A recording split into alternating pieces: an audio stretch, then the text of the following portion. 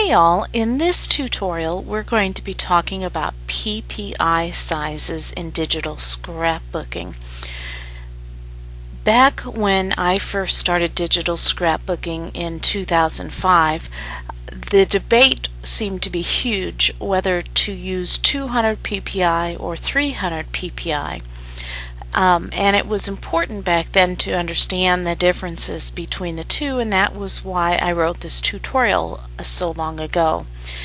Here it is 2011, and basically this debate has kind of smoothed itself out, and most people are sticking with the 300 PPI. That still doesn't mean that 200 PPI is not wrong. But what this tutorial is going to do for you is just to help you understand and grasp PPI just a little bit more, because this knowledge is important for all digital scrapbookers.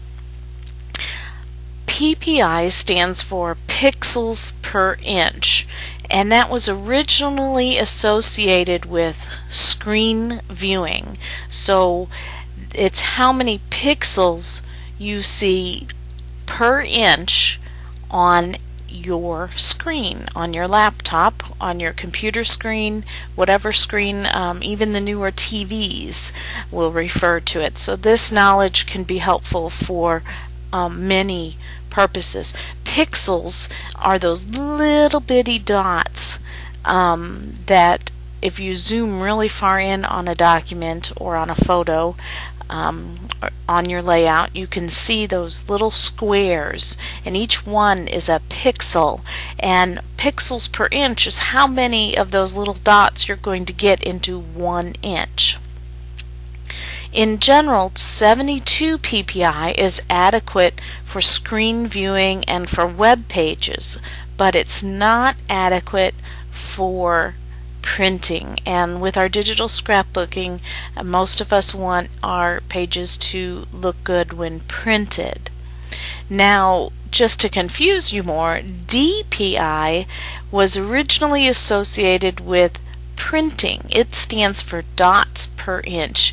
You will remember, if you are older like I am, when the printers first began coming out, DPI, you heard the dot matrix printers, and that was how many dots per inch it printed. The default settings for most printers nowadays are sufficient, and when people go out shopping for printers, they don't even think about DPI anymore, because it's, for the most part, for everyday use, sufficient. So it gets really confusing when, especially like in camera books, they will use the term DPI instead of PPI. Often in the camera specs they use that instead of PPI, but more and more these terms are just used interchangeably, and so don't fret too much about it when you read one or the other. Sometimes people are just confused between the two and don't use it correctly. Sometimes they're just plain old interchangeable. So how to determine the PPI of a file? Well, I am in Windows 7 right now, and I do have a folder open up, and I have one photo in it. Now you can hover over it and see the dimensions and the size of the file, but you're going to want more than just the dimensions. The dimensions are important, so right click, and you can't really see it, but I'm scrolling down, it's right here at the very bottom. Choose Properties. Now if you are in Vista, you're going to be looking for a Summary tab, but here in Windows 7, and I'm not sure what Mac is, I'm sure have very similar settings, but in Vista and in Windows 7 you're going to look for the Details tab. Just click around until you find your image information. And here you're going to see that my image is a 72 DPI. Well, we're going to think it interchangeably with PPI. As I said, often you see the DPI and instead of the PPI, and it can be very confusing. But you're also going to see the dimensions. You're going to see a width and a height. Sometimes you're just going to see the dimension field depending on your computer. Sometimes you're going to see the width and the height field. As you notice, the width here and the height here are the same. So basically we're looking for the resolution and the dimensions. And that's some of what we're going to be working with today. File size, or the size you print at, is also a factor. If we go back to our tutorial, we have this comparison chart, and I love this comparison chart. I think it's great for helping others understand. But I'm going to actually create these in Photoshop Elements so that you can see this firsthand rather than just on the chart, and then you can refer back to the chart. So I have 4 documents that I've created here. The first one is 12 by 12 at 300 pixels. So I'm going to go ahead and make that. File, New, Blank, 12 by 12 at 300 pixels. And I'm going to create that document. And for our purposes, I'm going to go ahead and just fill that with blue and save as, what did we do? 12 by 12 at 300. And I'm just going to save it as a JPEG file. And click OK. Let that save. Going into not responding. I got too many things open. My recording software often does that to me. The next one was created in 12 by 12 at 200 pixels. So let's go ahead and do that. A new document, and I'm just going to change the resolution to 200 and fill that, and I'm going to save it as 12 by 12 at 200.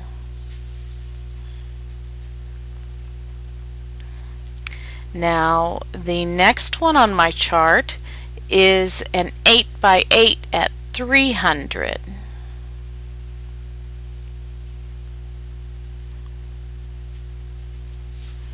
So 8 by 8 at 300.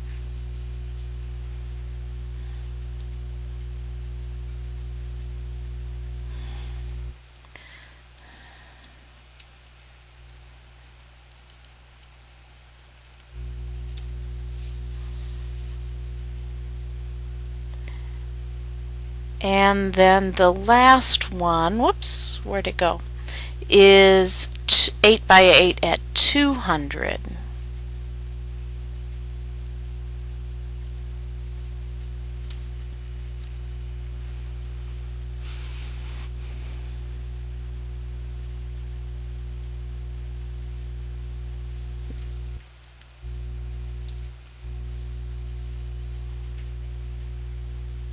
So we have created these 4 file types, and there they are in my folder.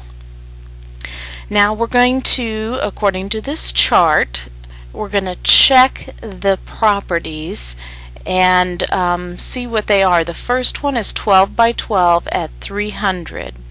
So if I find that file and go to the properties and the details view, you're going to see that a 12 by 12 document, now you're not seeing the inches on this list right here, but a 12 by 12, that's the inches is the third factor that's going to be important if you really get into the math of all of this.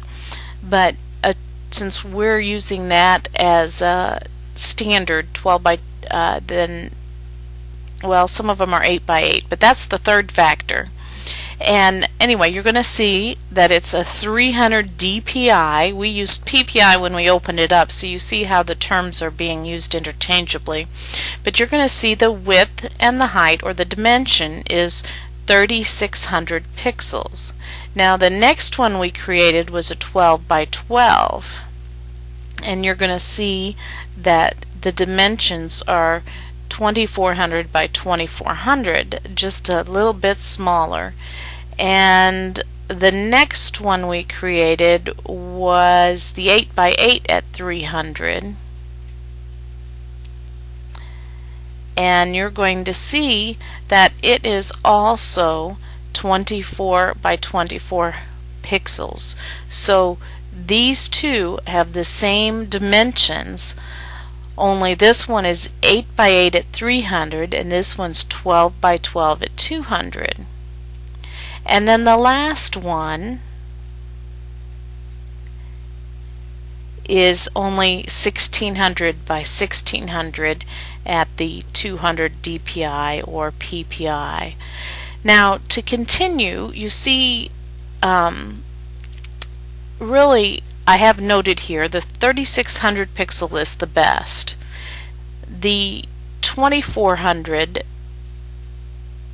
not pixel, dimension, the 2400 dimension is also acceptable. But if you get down into the 1600 dimension, it's generally unacceptable, too small for your print size. So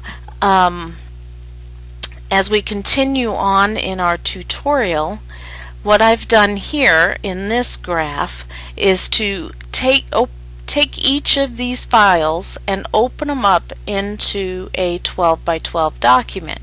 So we're going to go ahead and do that. I'm going to do a File, New, Blank File, and we're going to make it the traditional scrapbooking paper of 12 by 12 and 300.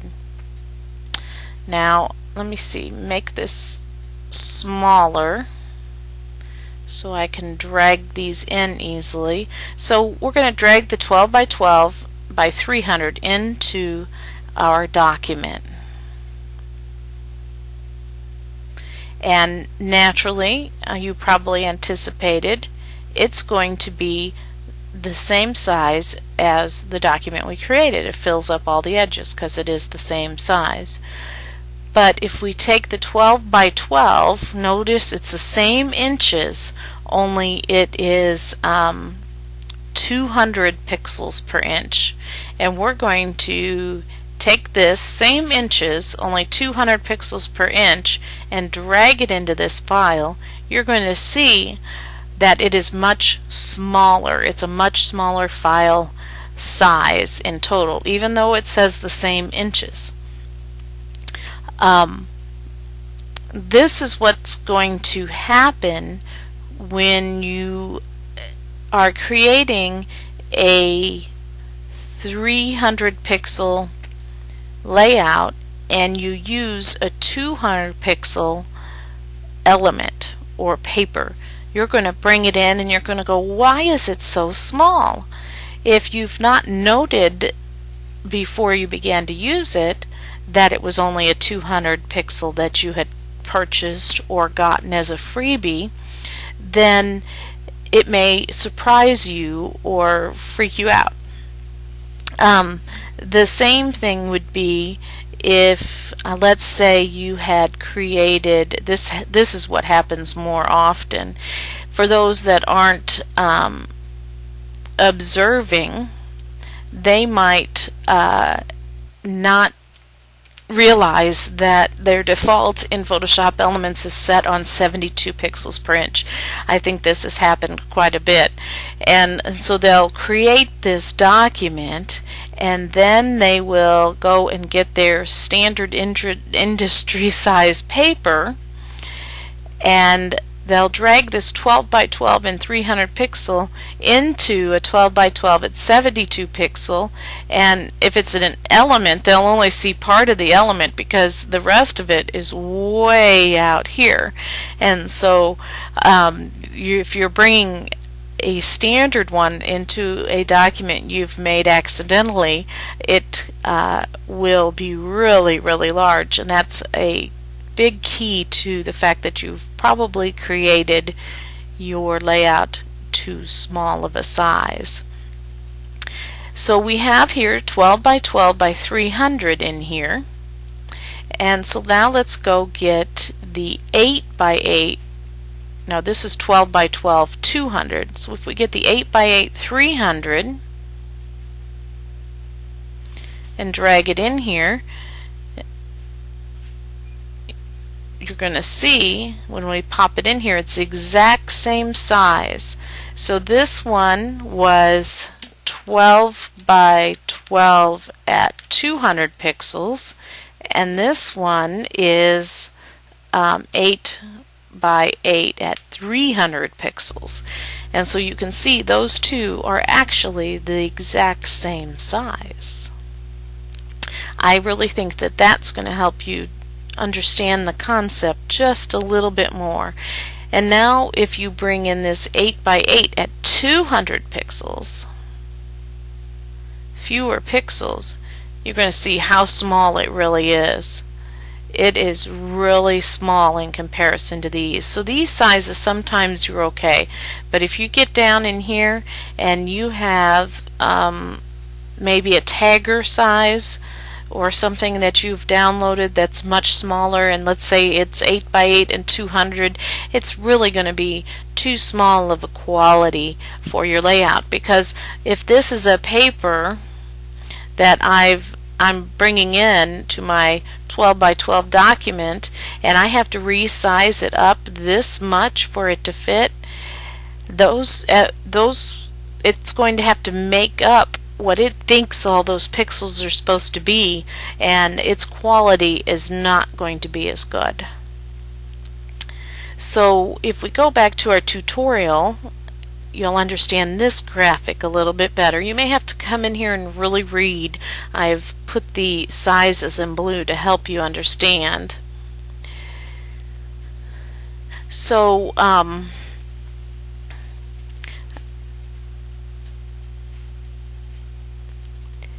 the reason that most of the designers stick with the 300 PPI as this industry standard is that designers tend to make their elements to a realistic size. And so if all of your kits are the same and you're pulling them in and working with them, regardless of whether you're working in a smaller rectangular or a smaller 8 by 8, you're going to be familiar with the sizes. If you're working in a 12 by 12 300 pixel, then you're going to be able to just plop all these things on the page. For me, when I'm working with them in a rectangular size, which is smaller than the 12 by 12, I'm going to know that I'm going to resize each one of them down just a little bit, and it becomes habit, and I really don't think about it too much. So it's great to have everything the same size. Cameras often take photos in 72 dpi. Well, this is why I've stuck this photo in here. Let's look at those properties of that photo again. You'll remember that it's a 3888 by 2592. Let's see if we can bring this chart back up and put the proper, well, let's move the chart over and put these properties right next to it so we can see. You see, I said over here 12 by 12 at 300 pixels equals a dimension of 3600 by 3600. Well, if you look over here, this 38888 is already a larger dimension than this 12 by 12, and this 2592 is still above this 2400, even though it says 72 DPI. So often the dimensions are going to tell you more whether or not the quality of the image is acceptable or not. Now, the math that goes into this includes the 3 figures, and normally I hate math. I don't like to think math. I'm just not a math person. I would have to really think hard and long. So rather than thinking long and hard, what I'm going to do is just drag my photo into this document, just as I did all those other papers, and see how much of it takes up. You're going to see that my photo straight out of the camera is larger this way, and it's really large this way, so it's definitely going to print well in at least a 12 by 12. Even since it goes over, it might even print slightly larger than that really well. And actually, if I wanted to consider printing it at the 200 DPI rather than the 300 DPI, I could open up that document and compare to see how it would print. So that's an easy way to see how large your photos are coming out of your camera. Though, when I put this on my digital scrapbooking page, I'm going to do this because I want to put everything else around on my page, and with everything else on my page, it's still going to look good for this area in that amount of the photo. So I'm going to be doing a little bit more advanced tutorial for the upcoming photography class, and that's going to cover a little bit more of the math for those that want to get into the math and what all those figures mean. But for the general person opening it up and seeing 72 DPI, don't freak out as long as the dimension numbers are high enough, and go ahead and just test them in a document as I just did, if that makes you feel more comfortable on the sizing. You can read a little bit more about the controversy of 300 versus 200 PPI here in the tutorial. There are reasons why 200 PPI might be better. The biggest one is it's a smaller file size. If you hover over this 12 by 12, you can see it's 849 KB, and if you hover over this one, it's 382 KB. So that means less file space on your computer. But as I explained in here, for me, the choice to go with the industry standard is because in the future, technology is going to keep getting bigger and better, and I don't want to regret it in the future, having that 200 PPI when I could have had 300 and it worked better with future technology. That is kind of my reasoning. I think that it probably does print perfectly fine at the 200 PPI, and if that's your choice and you want to create in that, go for it. There's no right or wrong answer. Sometimes these things are more of a personal choice. So lower RAM is another reason to do the 200 PPI. If you have low RAM and you're running, let's say, a filter on your photo or your layout, something with a 200 PPI isn't going to bog down your computer as much as a 300 PPI. So there are reasons that you might want to go with that. And so I hope this has helped you to better understand a little bit about PPI and how it works. As I said, I'm going to be doing some other tutorials. This would be enough for your basic scrapbooker to understand and why it's important when you're using different sizes of elements and what you need to download out there. Catch you around the forum.